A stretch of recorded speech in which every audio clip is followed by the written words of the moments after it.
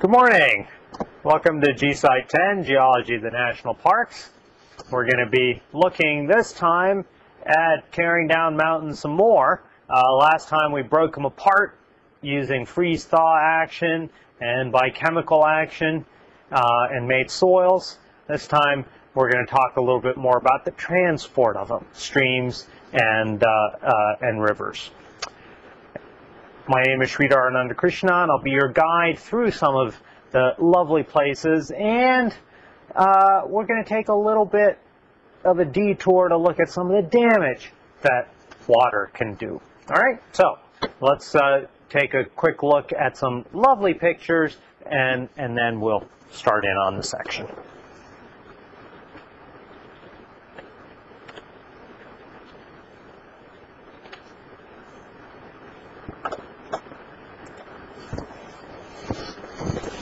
Redwood National Park on the coast of California. You can go fly into San Francisco and drive up the coast from there, and it's just magnificent trees. These trees, there's a famous one that they cut a hole in it, and you can actually drive a car through it. These trees are monsters. They're as big around as a small house, and they tower up in the sky. And you can imagine you need a lot of water to keep a critter like that alive. And you do. Just go over the mountain. Not very far. Maybe a couple 100 miles. Head inland from Redwood. And it's dry as a bone. It's Death Valley National Park. Hottest, driest, lowest place on the planet. Why is it that these two places, just very close together, a couple 100 miles apart, Redwood National Park over here with these gorgeous, enormous, towering redwoods that suck up all this water, this huge root system that needs lots of water to keep it alive. Cool climate, rainy climate, 200 miles to the west, to the east, sorry. You go over the mountain and you're at Death Valley National Park. It's dry as a bone. What's going on? All right, so that's the first thing we're going to look at. Let's take a look at some pictures over here. Sequoia sempervirens, the ever-living sequoia. They live for a long time, a couple thousand years, and then they'll fall over, kawoomph, and then the new trees will sprout from the trunk. And so when you go there, you'll see these lines of trees. They weren't planted that way. It's just that when an old tree falls down, a new one comes up from the trunk, and so there'll be a whole line of them where the old one had fallen down. It's quite an extraordinary sight. All these ferns and rhododendrons, all of that surrounding the base of them. The redwood needles help produce these very acid soils that the rhododendrons really like. Around here we have that as well, up on the tops of the mountains, these beautiful rhododendron forests. They can tower way up, 200, 300, almost 400 feet up into the sky. They are the world's tallest trees. They are the world's most massive organism, the heaviest single living thing. The redwood coast is rainy and foggy. These trees couldn't make it otherwise.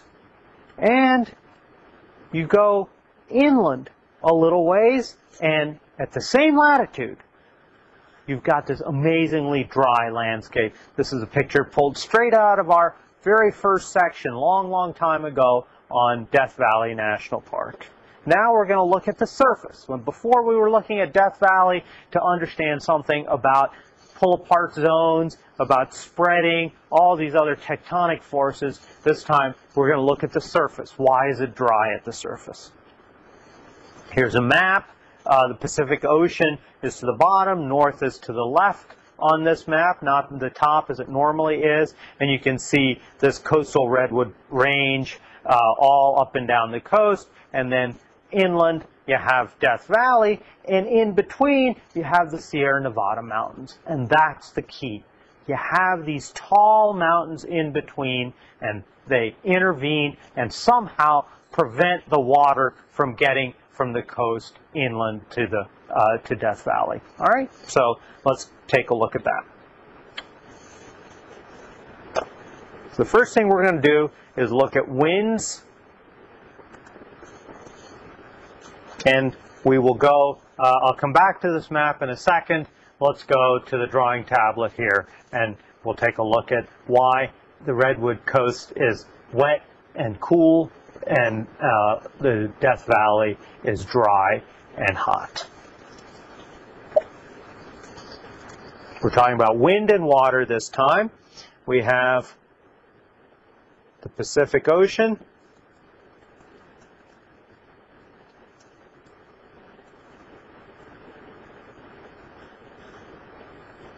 we have the Sierra Nevadas mountain range, and we have on the left these towering redwoods, and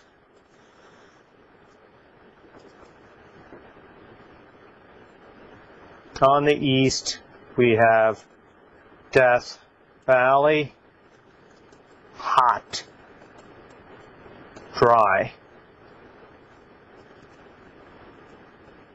cool, wet. What's going on? Why is this the case? When the winds blow in from the Pacific, they carry water. Water evaporates in the Pacific Ocean. It blows onshore onto land in California, and it hits the Sierra Nevada mountain range.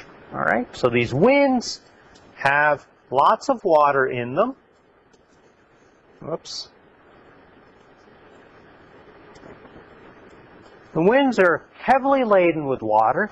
They blow in from the coast, they blow from the ocean, they blow onto the coast, they start heading inland, and they hit the Sierra Nevada ranges. When they do that, they have to start climbing up the mountainside to get over. They can't just tunnel right through the Sierras, and there aren't enough passes for all of that air to go through these low passes. So the winds, as they come along, have to rise up the mountain, have to go up to get down on the other side. All right? As they do that,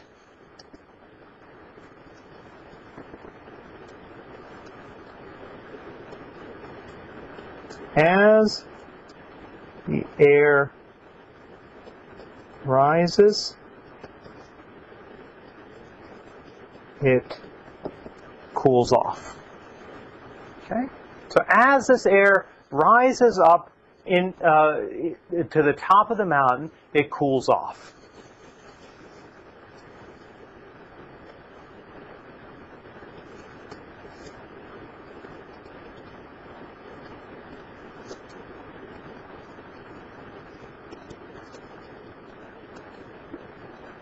Cool air can hold less water.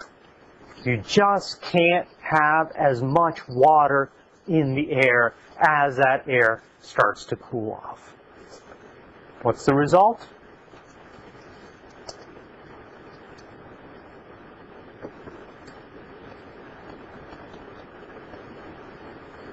Rain.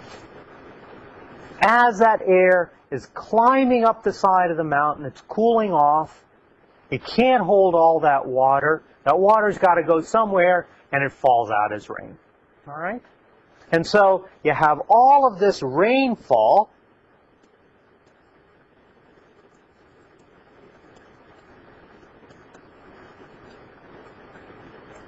on the windward side of the mountain.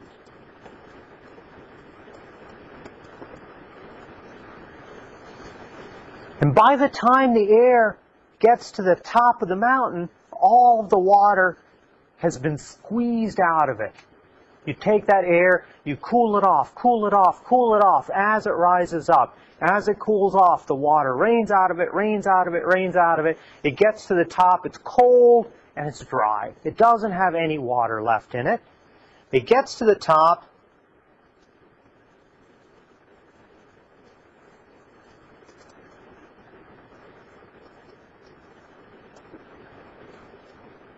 Starts to sink, but it is dry. There's no more water left in it.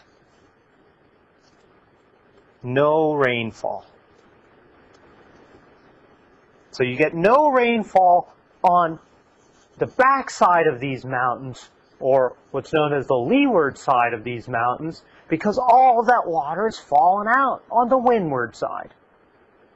This is the rain shadow effect.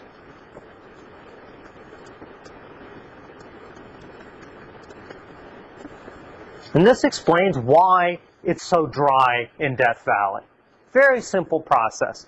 Water, you've got this nice wet water, wet air coming in from the Pacific, but all of that water gets dumped on the windward side of the mountain, and you end up with it being really dry on the leeward side or on the rain shadow side.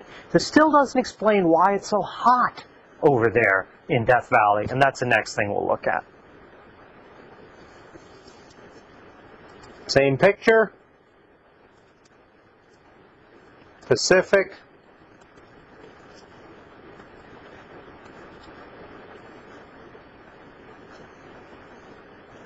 Sierra Nevadas.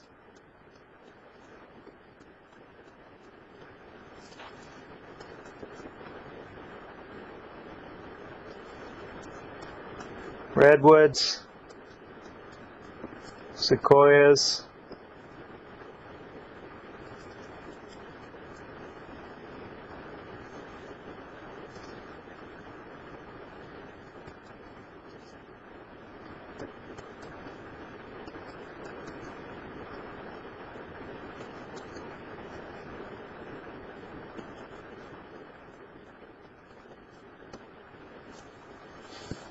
Here's that same picture. You got air coming in off the Pacific. It's heading up the slope of the Sierra Nevadas. It's cooling off. We talked about how all the water gets squeezed out. It's dry when it gets to the top of the mountains, and now it's sinking down the other side, and as it sinks, it'll just heat up naturally. As you get to lower and lower elevations, it gets warmer and warmer. You know that. When you're at the base of the mountain, it's warm. As you go on a hike and you start climbing up the side of this mountain, it'll start to get cooler and cooler and cooler until finally you get to the top and you got to put on your jacket. All right, same process as you get down. As you head down the slope of the mountain, you start shedding your jacket and then your sweater, and then you're in shorts and t-shirt by the time you get to the bottom of the mountain. For this very natural process, it just gets cooler as you rise and warmer as you drop. All right. The one difference, though, is that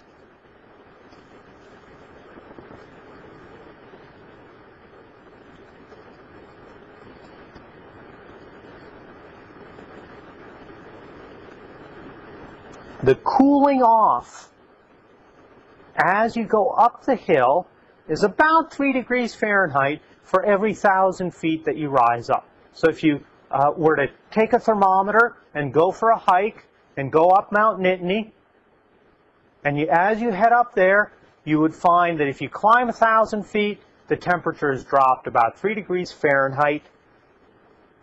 If the air is moist. If you have really wet air, if you have really moist air, lots of water in the air, very humid day, and you start to walk up, it'll cool off about 3 degrees Fahrenheit per 1,000 feet of rise. On the other hand, as you head down on the rain shadow side, the leeward side, the Death Valley side, the air is heating up. Same way it was cooling off as you went up, now it's heating up. But now it heats up by 5 degrees for every 1,000 feet of drop. So every time on the rain shadow side you have 1,000 feet of loss of elevation, the temperature has now gone up by 5 degrees. And you walk down another 1,000 feet, the temperature's gone up another 5 degrees. If the air is really dry. Okay? So now you have this very dry air on the rain shadow side, and it's heating up faster. And so you drop down the same distance that you climbed up on the other side of the mountain, and you've heated up way more than you cooled off. And that's all the difference. When you take a packet of air and you raise it up to the top of the mountain, and then you remove all the water from it in that process, and then you bring it down on the other side, you heat it up way, way more than when you started out. All right? And so this is why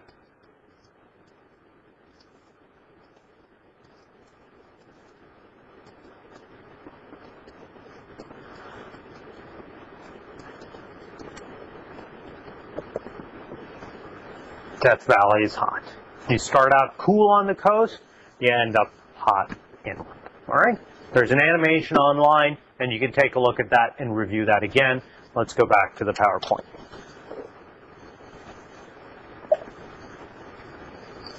Where do these winds come from? We kept talking about these winds blowing in from the Pacific coast. Why do you have winds coming in from the Pacific coast? It's a fairly straightforward system. The sun heats the earth and hot air rises. All right? That's the starting point for this whole process. If you took one thing away from the first third of this class, it was that heat deep inside the earth drives these convection cells, drives all of the mountain building. All right? Take one thing away from this section is that the heat of the sun pounds down on the earth, heats up the air, and that's what makes the winds, and then the winds do everything else. All right? So let's take a look at that process. Here we have a map of the earth showing the places where you have these convection cells in the atmosphere. We're not talking about convection in the earth anymore, but now convection in the atmosphere in very much the same way. You heat up the air, it rises up, cools off, and there's more heated air that's coming up from underneath it, and so this cooled off air gets shoved off to the side. All right, let's take a look at this. We're going to go back to the drawing tablet. This is just a so much better diagram. If you can keep this map in your head as I'm drawing my very crude pictures, that would be helpful, and then we'll come back to this.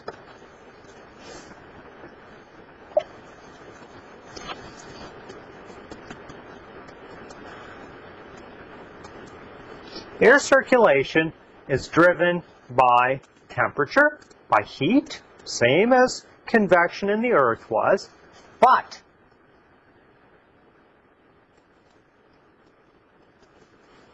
the heat of the sun drives air movement.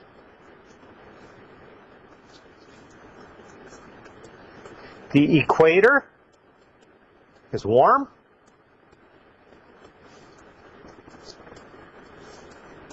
The pole is cold. And the reason for that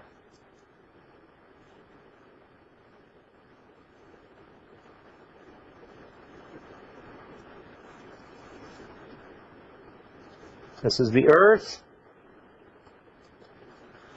This is the equator. And this is the North Pole where Santa has his workshop. All right? The Earth is spinning around and around, and the sun is somewhere way over here, sending sunlight to the Earth. If I were to go and look at a chunk, a square of sunlight, as it flies from the sun to the Earth, I would find that it would smack straight into the equator, head on. The square, I just took a square piece of sunlight from the sun and I carried it to the equator, and it went straight over there and it ran straight into the equator. If I did the same thing at the pole, I took a square of sunlight and ran it towards the pole, I would find that it would be spread out over a huge chunk of the pole. It would be a small part of the equator.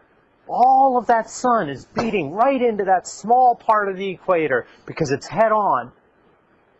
But at the pole, that same chunk of sunlight is smeared across a huge chunk of it simply because of the curvature of the Earth. The Earth is curved in such a way that when the sunlight hits it, it hits the equator head on, but it smears across the poles, and so the poles get colder. They get less sunlight. It's as if you were to take a piece of toast and take a spoonful of peanut butter and spread it across that.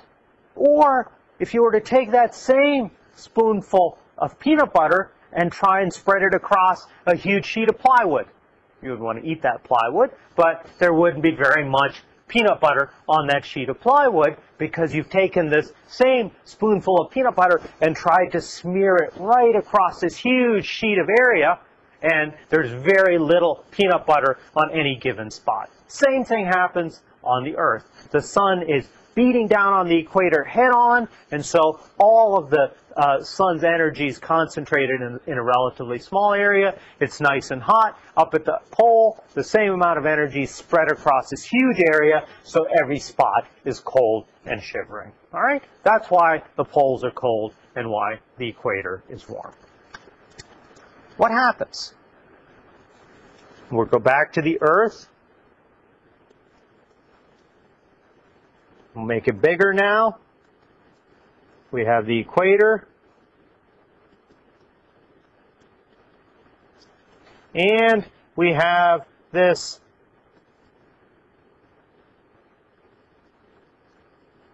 heat along the equator.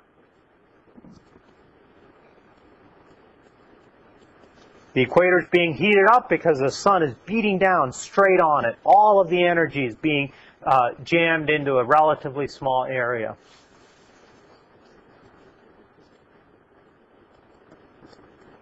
The air gets warm. And what happens when things get warm? You know that. We've seen it over and over again.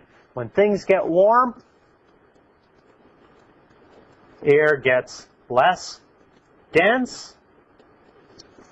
What happens when things get less dense? We've seen that over and over again. Rises. All right? Air rises up, hot air rises. And so all around the equator, you have hot air rising upwards into the atmosphere. As it rises up, somewhere up here, it will cool off. As it rises up, it will cool off, but there's more hot air coming up from below. And so this cool air can't just sink straight down. This cool air gets shoved off to the side.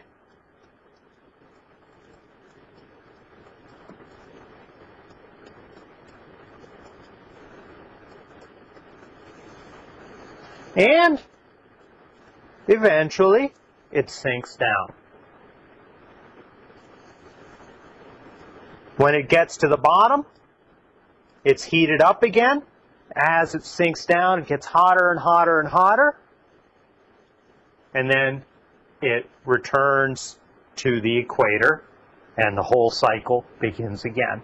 It heats up, goes back to the equator, rises back up, and you have a convection cell. This whole process is a convection cell in the atmosphere.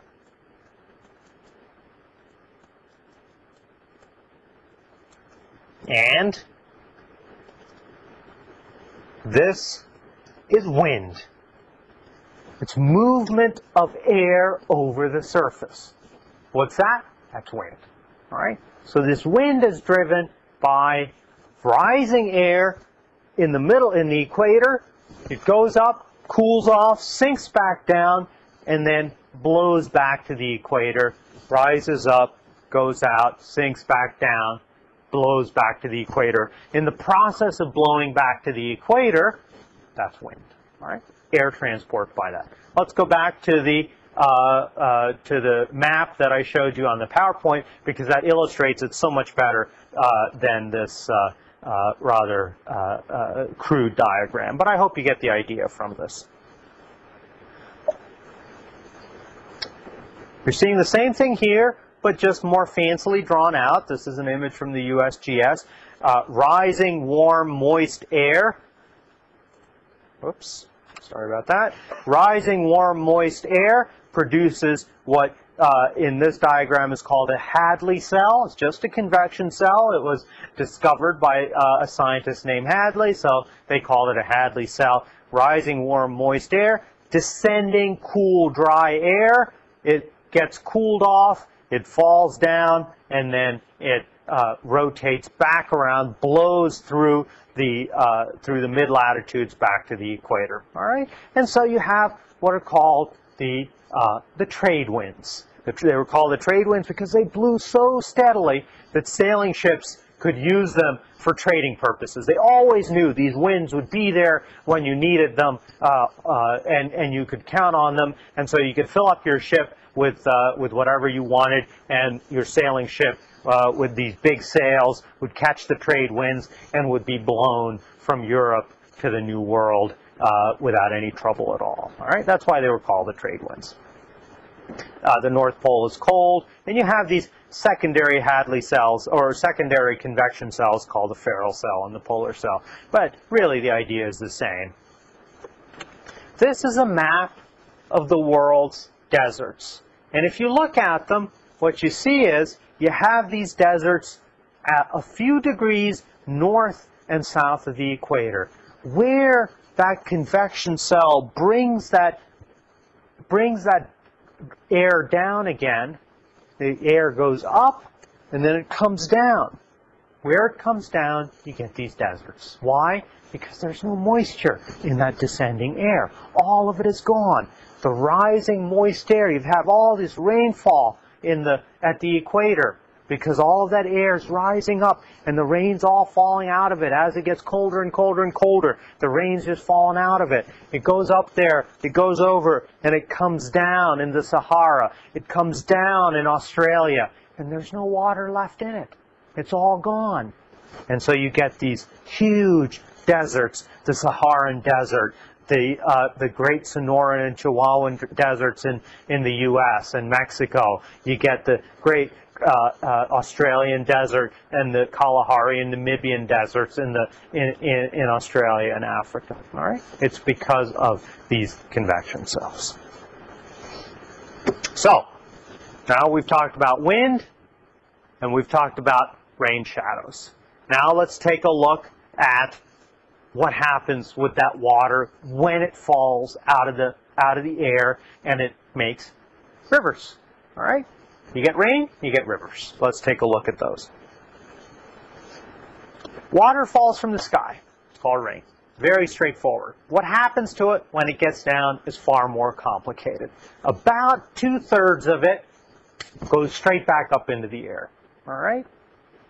It mostly is taken up by plants and trees through their root system. So if you got, here in State College, we get about 40 inches of rain. That's about something like that, all right? Every year.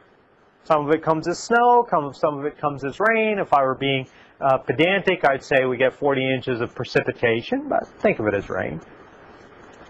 2/3 of it, about that much of it, goes straight back up into the air. The plants drink it, goes straight up.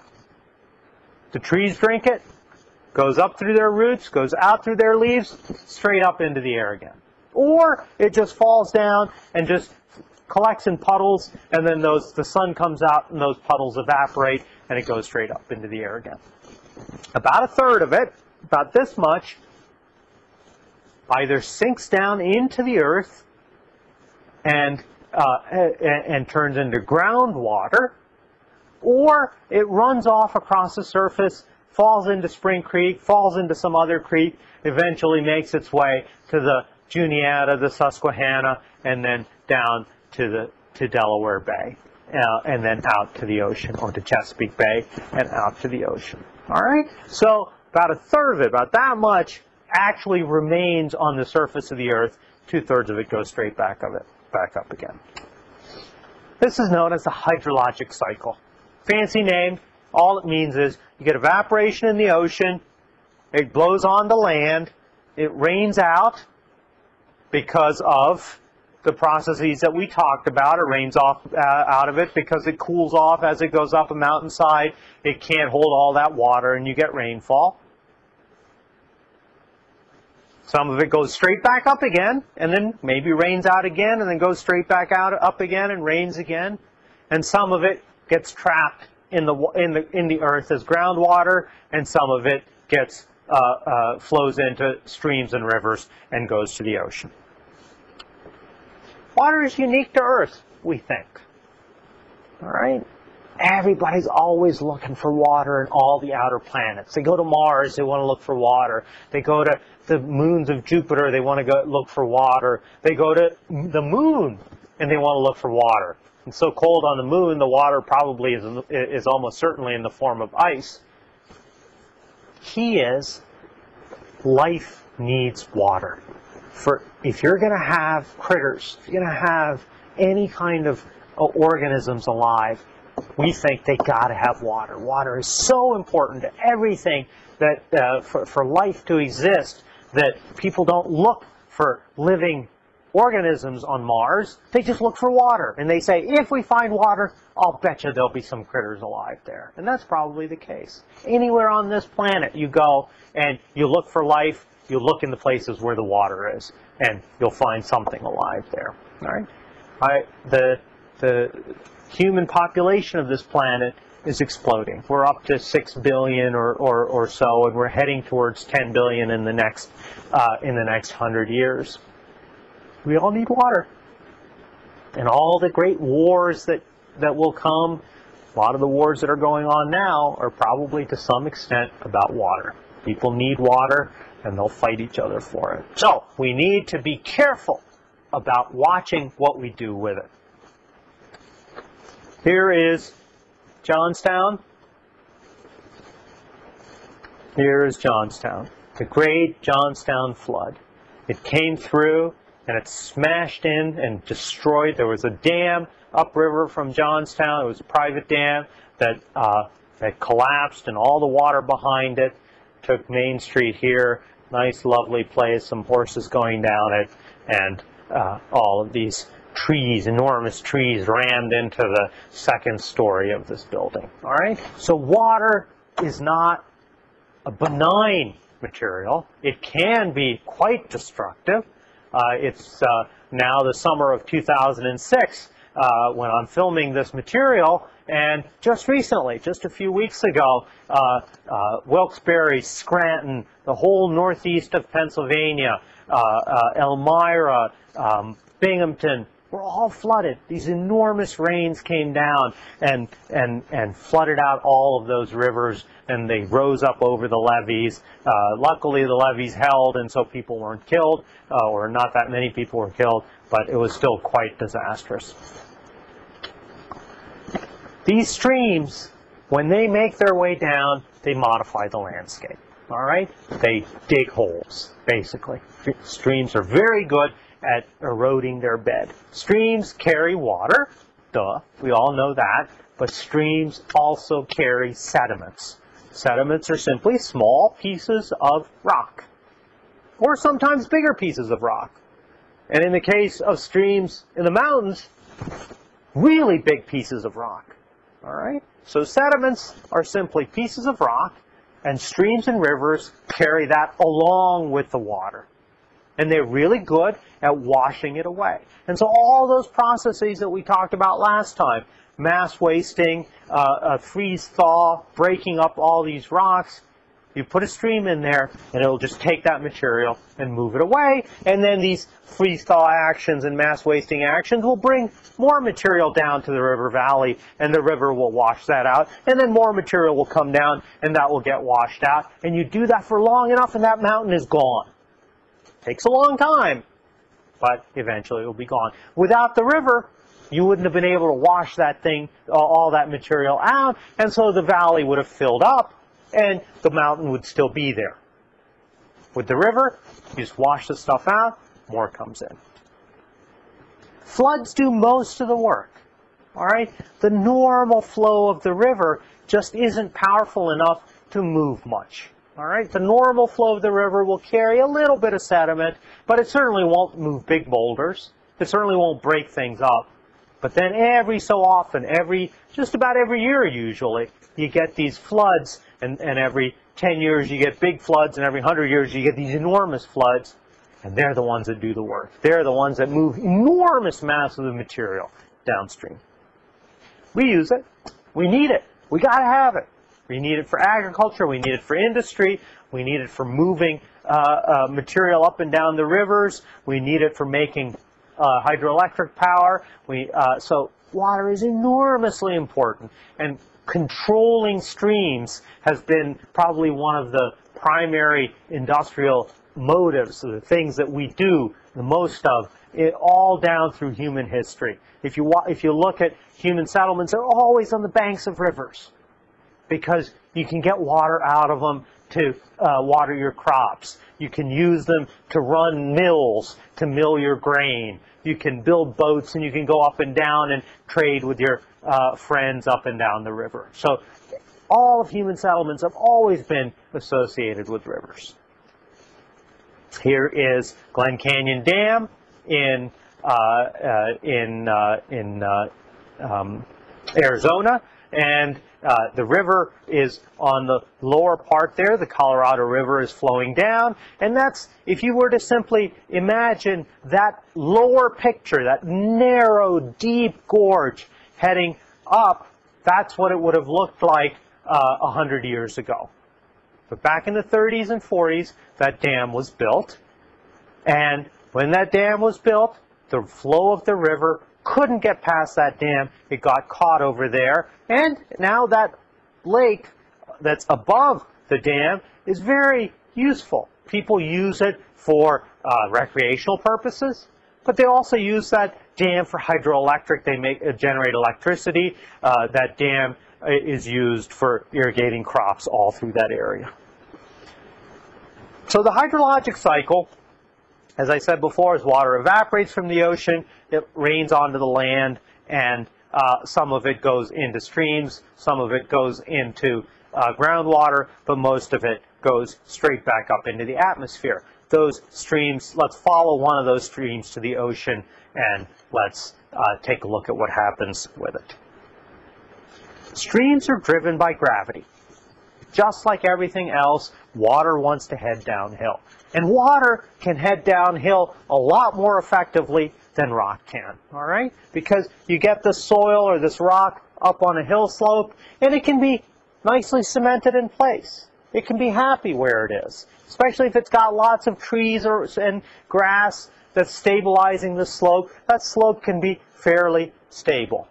You get rain, the rain falls on it, that water's going to head downhill. There's nothing that can hold water back except things like dams.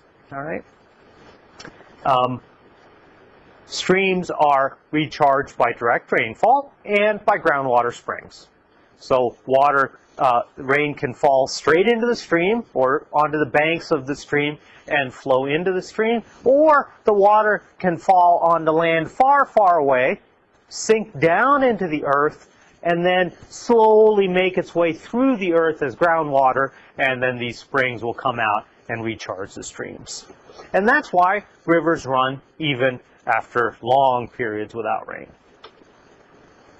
Streams carry sediment, and mass wasting delivers sediment to the rivers, and then the rivers carry that sediment out. Usually in these big floods, but also during the normal processes. When those streams get down to the flat areas where the stream is flowing more slowly, then that sediment gets deposited. So up here in the mountains, mass wasting is bringing material into the stream. The streams are flowing through these very steep valleys, and so they carry lots and lots of water, lots and lots of sediment, and then they flow out onto the plain out in front of the mountain. The streams slow down because they can't, because they're going in more shallow slopes. As they slow down, the sediments can't be carried by these streams anymore, and they deposit them. All right? This is how a stream carries sediment. This is a cross-section through a stream. The surface of the stream is at the bottom, and the top of it is where the stream is flowing most rapidly, and the bottom of the stream is where it's flowing less rapidly. And it can slowly move material either by what's known as suspended load, which are really tiny particles that are just floating up in the stream. And if you look at a stream and you see it's brown, it's because it's got all of this junk in it. Water's blue, you know that. And normally a stream, if it's flowing slowly, is blue. But after a big storm, after it's churning and it's carried all this junk into it, all the sediment into it, it's flowing fast, you look at it, it'll be brown. And why? It's because of the suspended load, all of this dirt basically that's suspended in it, soil that's suspended in it. All right? Down at the bottom of the stream, you have what's called bed load. This is material that bounces along the bottom. The water isn't flowing quite so fast at the bottom, and so it can't carry all this material right up in it, and so it just picks it up and drops it, picks it up and drops it, picks it up and drops it, and stuff bounces along the bottom of the stream bed. And then you have bigger boulders or gravel-sized pieces of rock that are down at the bottom, and those usually don't move that much until you get one of those big floods. And then all of those pieces along the bottom will be washed along and moved downstream. Suspended load is the fine stuff. Bed load is the bigger stuff that bounce along the bottom, breaking up the rocks as they go, making smaller rocks. So this is another way that you have mechanical disintegration. These pieces down at the bottom, you have these rocks bouncing along, and every so often one will hit another rock and break it open. Or it'll just simply scrape off the bottom of the river and break off small pieces that will then be carried away with the river. Two types of streams. Meandering streams. This is a classic picture that you have, and we'll see some pictures here where the stream goes around one way and then comes back. And streams never go straight. They always have these big curves to them. If a river has mostly fine sediments, it will make a deep channel. It won't get clogged, and it will just meander. It will stay in its channel for the most part. It will keep breaking out or eroding along the outside of one of these curves and depositing on the inside of one of these curves. And so the curves will get bigger and bigger, and we'll see a picture of that in a second. And then it will make another curve and another curve. And here's a photograph of that. So you've got a stream that's coming down, and when it goes to the outside of the curve, it will have to speed up to make that curve, and then it will keep eroding against what's known as a cut bank. And then on the inner part is where the water's flowing more slowly, and it will deposit material there. And so the river over time will keep migrating inwards. Eventually, that neck could get pinched off completely, and that oxbow will be cut off. And you get these oxbow lakes where the river has been cut off from its upper curve, and now the river is just going straight. It used to meander around that curve, but over time it just cut across that curve and went straight, and that stranded piece of the curve is called an oxbow lake. It's named after these big yokes that the farmers used to put around oxen, and then that yoke would be hitched up to a cart, and then these oxen would plod along, dragging the cart behind them. A braided stream is the second kind. This is where you have lots and lots of channels that are all intermingled, and you don't know which is the main channel. They all are carrying a little bit, and what happens is you have all these big chunks of rock. They fall into the river, and they block a channel, and so the river picks a different one. And then a big chunk of rock falls into that one, and it gets blocked, and the river picks a different one. So you need big chunks of rock. Where do you find big chunks of rock? In the mountains. So it's mainly in the mountains that you have these braided streams, and it looks like a braid of hair from above, which is where the name comes from. And here's a photograph.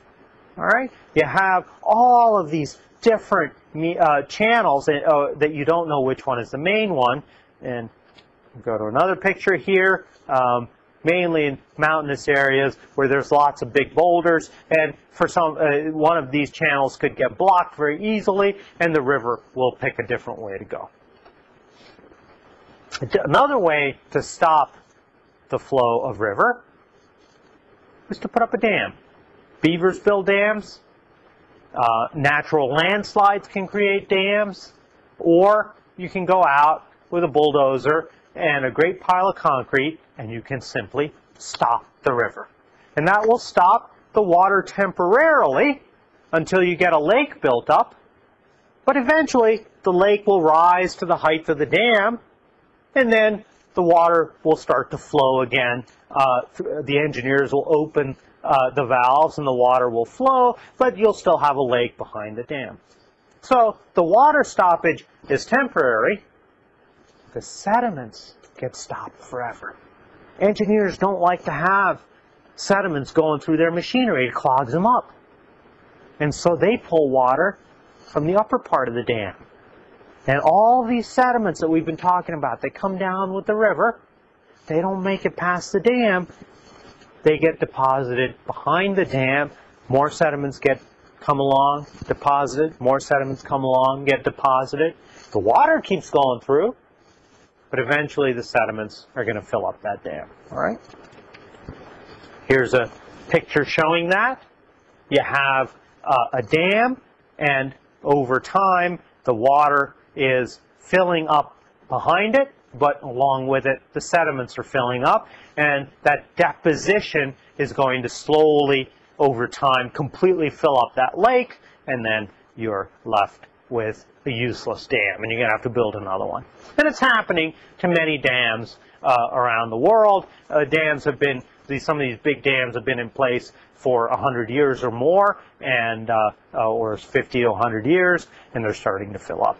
People go out there, they dredge them, they have big machines that try and suck up these sediments, but in the end, these dams are going to fill up.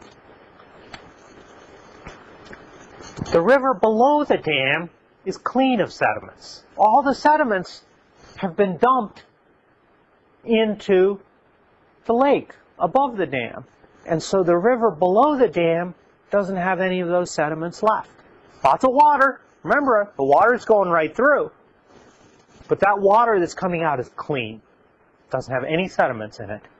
What's it going to do? It's going to pick up sediments. And so you get extra erosion below the dam that you didn't used to have before. Before the dam was built, the river would come down. Sure, there was lots of water coming, but there was also sediment coming. And so if there was any erosion, there would also be deposition. And the net was that most of those places would continue to have these gravel and sandbars. You build a dam, all the sediments up there, you get this clean water rushing out past the dam, and it will enhance the erosion. So let's go to the drawing tablet and take a look at that process.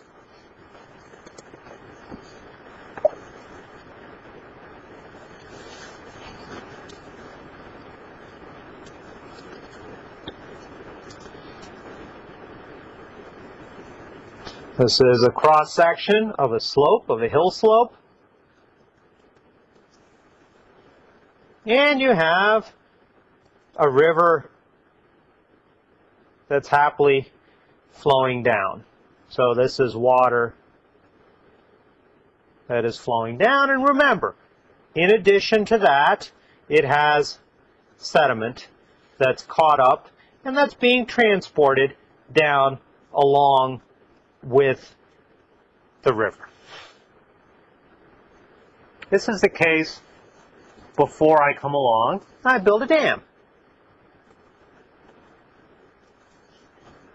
It's a big old concrete wall. As soon as I do that, I put a lake here. What I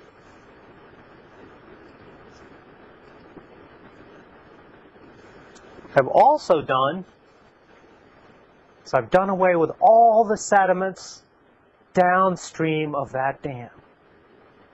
All these sediments still coming down, all those red particles still coming down, but they're now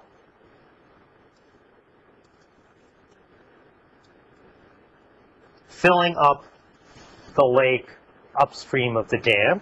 Downstream of the dam, I have just this lovely clean blue water rushing along, and what's it going to do? It's going to start picking up sediment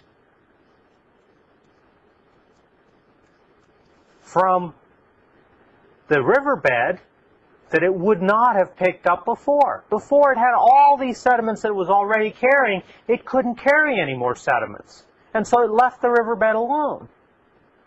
But now, it's bright blue clean water, no sediments in it. It has lots of ability to carry sediments, and so it does. Over time,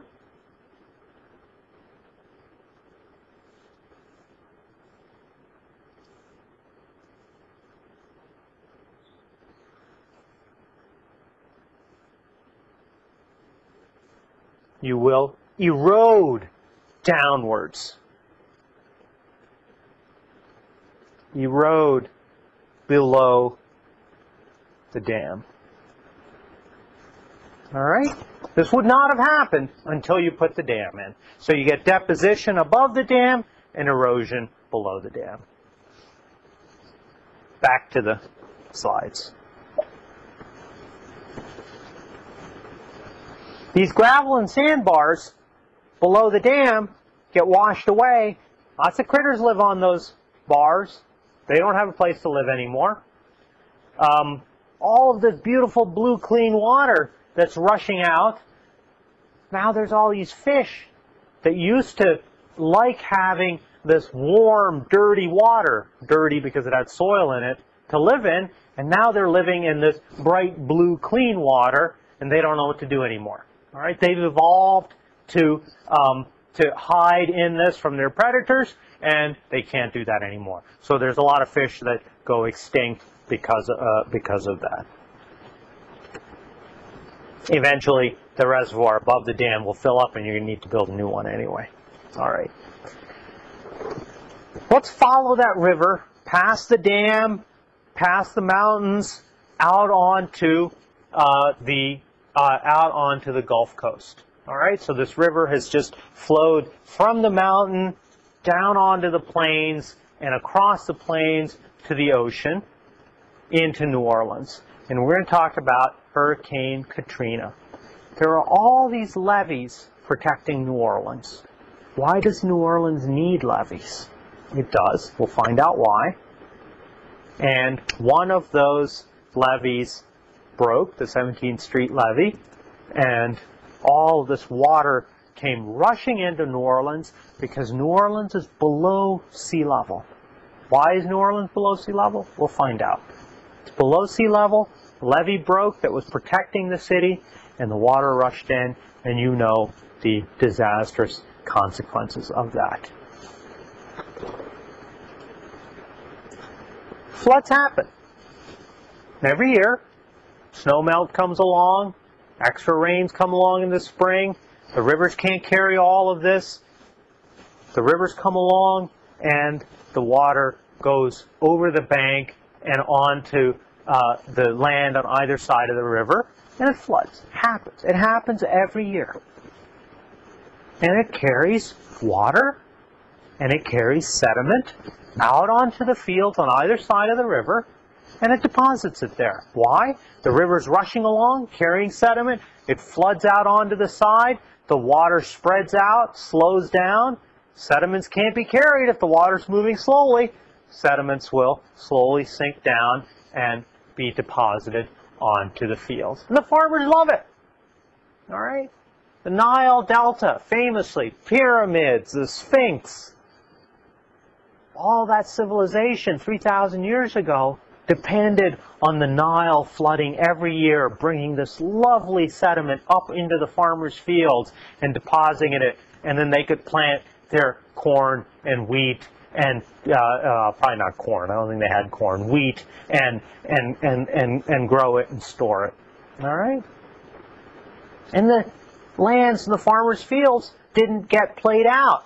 They didn't get old, because every year there was new material. When the Nile flooded, it would bring new material onto their lands. People build houses by these rivers, and they don't like the river coming into their basement. They don't like it coming into their first floor. They don't like it coming into their second floor sometimes if the flood is big enough. And so they build levees. They build walls that keep the river from flooding.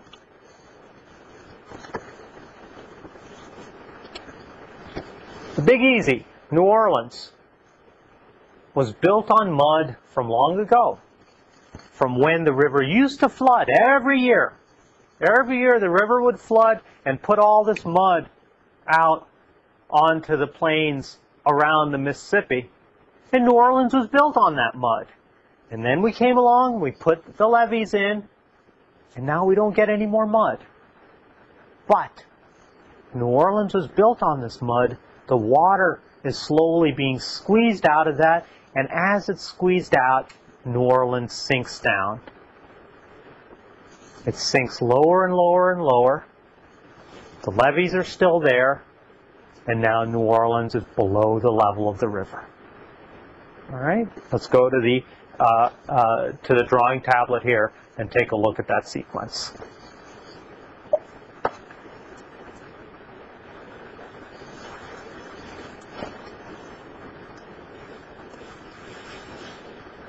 I'm going to try and draw a river in cross-section, and it's flowing down like this.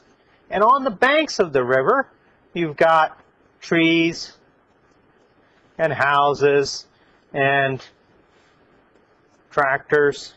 It's supposed to be a tractor farm field. And so you have everybody happily living their lives over here. Once a year, or a few times a year, this river will flood.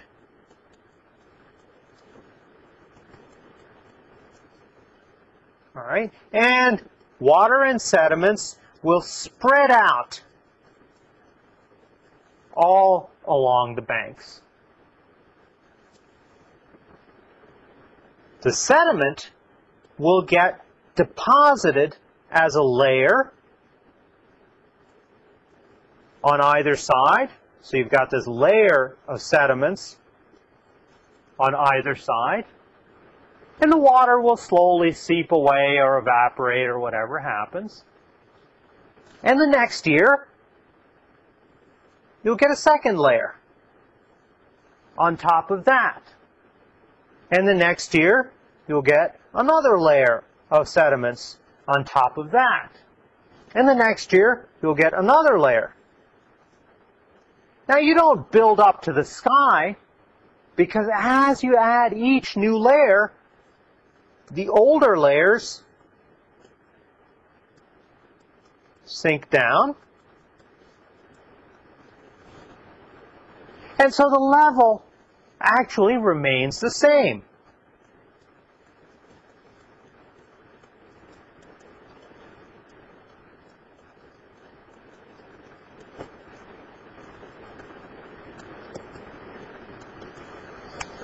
Older layers sink down, new layers are dumped on top of them, they sink down, new layers are dumped on top of them, they sink down. All right? The reason they're sinking is the water is being pulled out of them.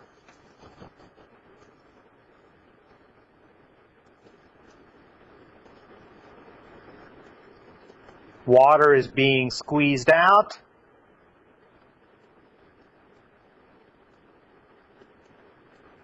And the soil is compacting. All right? I'm going to go to a new page here.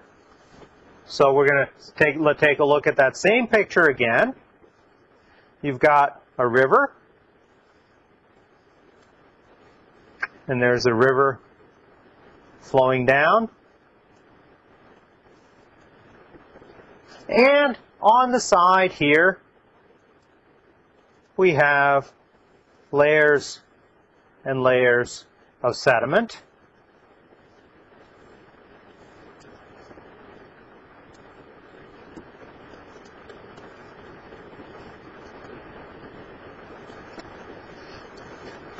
If I build a wall here,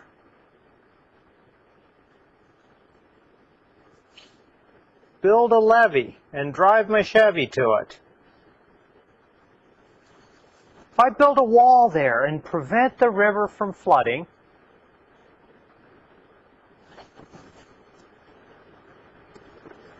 so I've got this nice solid wall here and the river can never get out of its banks anymore. Over time, these sediments sink down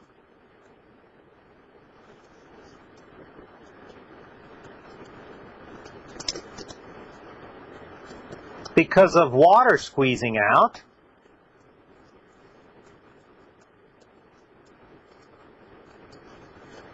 So they're sinking down because the water is squeezing out, but nothing is replacing it. So over time, the surface sinks below the river level. And this is what happened in New Orleans. This is what has happened in the Mississippi River and in all of Louisiana and in New Orleans. New Orleans has had these wonderful levees built that protect the city from the flooding of the river, but at the same time, they prevent all this new mud from being spread over the landscape year after year to keep the surface up high, and so the surface has sunk down. And it's sunk quite deep. In some places 20, 30, 40 feet below the level of the river. If you go to New Orleans, you're walking along Poydras Street or one of those streets in the French Quarter, and up there somewhere, you'll see the top of the levee, and you'll see a barge floating by above your head. It's a very, very strange feeling to be walking around and to see a ship floating by above your head way up there somewhere. But that's what New Orleans has. It's sinking down, and the river's up high. Now that wall breaks, that's water's going to come down at you. All right? Let's go back to the slideshow. The Big Easy is built on mud from long-ago floods. The water is slowly squishing out. The mud is compacting. New Orleans is sinking. The river's up high. Eventually, the Big Easy is lower than the Big Muddy, which is what the Mississippi River is known as. The stage is set for disaster, and that disaster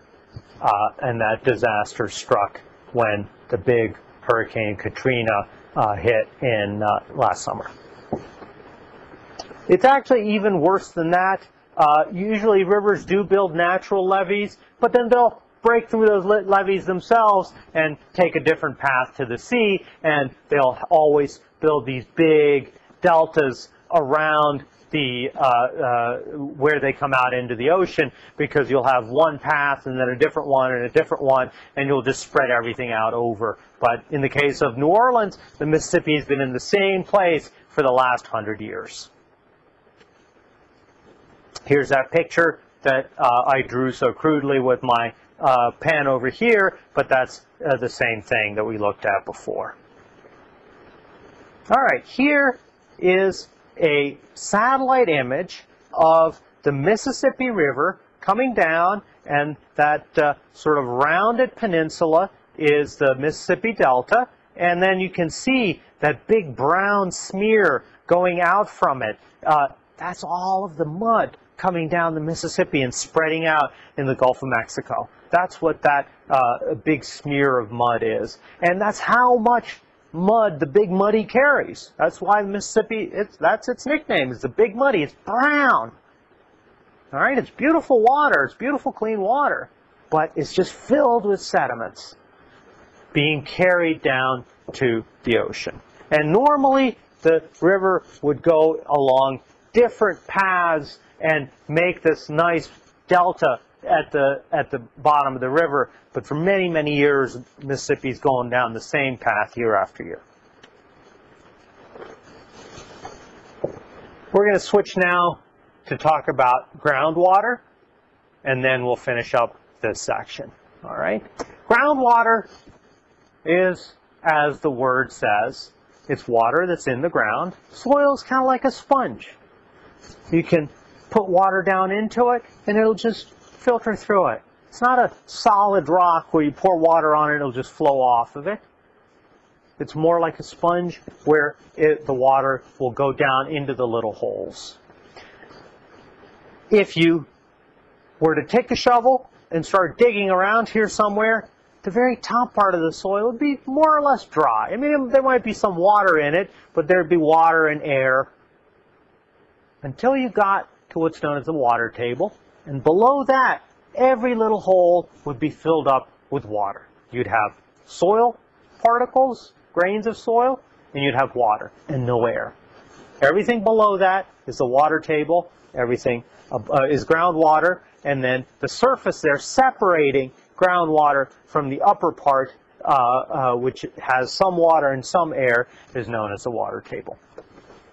The rain seeps down into the ground, and it slowly filters its way down to the water table and down into the groundwater. And because it does it so slowly, any organisms, any bacteria that are living in it will die over time. Plus, the little holes that the water has to make its way through are so tiny that the water can make it, but larger organisms can't. And so the water, eventually, when it gets down to the bottom, is actually incredibly pure. People used to do this. They would just drill a hole down to the groundwater, pump it out, and they would drink it. And it didn't matter if there was all this agriculture and sheep and cattle and pollutants and everything at the surface, because most of those organisms would be filtered out before the water got down to the groundwater. You could just pump it out and you could drink it. All right? That's true in most places. That's not true around here in State College, because in this area we have these big holes in the ground called caves. All these big sinkholes around here because it's a heavily limestone dominated landscape. And so we have these big holes in it, and the water goes in and boom, it shoots straight down to the groundwater level. It shoots straight down to the water table. And so we have to be a little more careful around here that we don't pollute the surface, and down it goes. If you pour a chemical into the groundwater, the water is like a sponge, and it will take it. All right? And unlike natural organisms like bacteria and giardia and amoeba, which are killed over time, these pollutants like motor oil, or the famous case here in State College is dry cleaning fluid. I forget what it's called, but there's a dry cleaning store here right in the middle of State College, and they found some of these dry cleaning fluids in the soil underneath it. Those things can go down into the groundwater, and there's no killing those. You can't kill motor oil. It will eventually make its way down into there. So do not pour your motor oil onto the ground. Take it to the recycling center. Take it to a gas station, and they'll recycle it for you. Once that stuff gets into the groundwater, it is really difficult to clean it up. Think of a sponge. You add soap to the sponge, you got to rinse it out over and over again to get it clean again. In State College, lots of limestone. All right? And limestone is particularly sensitive to that carbonic acid that we were talking about last time. It really breaks it down, eats away at it really quickly, and makes these big caves and caverns around here. Our high school football stadium is actually built in a sinkhole. If you go to it, the roads are all up here, and the stands head down along the walls of the sinkhole, and there it is, football stadium, sinkhole. The new school, the new Mount Nittany Middle School that we built for a great deal of money recently was actually more expensive than expected because there were all these sinkholes underneath it that had to be filled in first and stabilized before the thing goes up. So State College has this problem. It's called karst terrain, named after the region in Yugoslavia that is very similar to this, has lots and lots of holes. Water seeps down into these cracks, get bigger and bigger, and makes these sinkholes. If you put this cave up near the surface, then you can get these big depressions in the surface, or you can put a football stadium in it if you're lucky enough to have it in just the right place. In areas with lots of limestone, the water doesn't go slowly. It goes whoosh, shooting straight down, because these big caves make a wonderful conduit down to the bottom into the earth, and so you don't have time to kill off all these bacteria. You don't have that natural filtering where the water trickles through these tiny, tiny pores and keeps out the bigger critters. That doesn't happen here. The pores aren't tiny, tiny around here. They're big. And so the water just goes straight down, and so we're much more sensitive to groundwater pollution around here, but we are sensitive to groundwater pollution everywhere in the world.